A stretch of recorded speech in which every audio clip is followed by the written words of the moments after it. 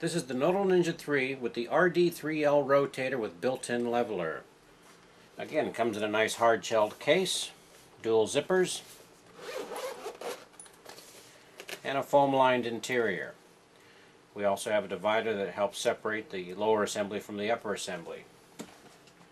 On the lower assembly, we have the vertical rail mounting knob, rail stop, spirit level, and the wRD3L. This is the rotator with the built-in easy leveler.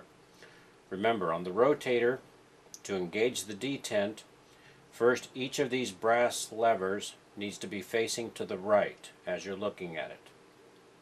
To engage a specific detent, in this case here for the 60 degree, move that lever to the left and that will engage the 60 degree detent. Then we have the upper assembly, which is comprised of the vertical rail, the upper horizontal rail, camera mounting plate, rail stop,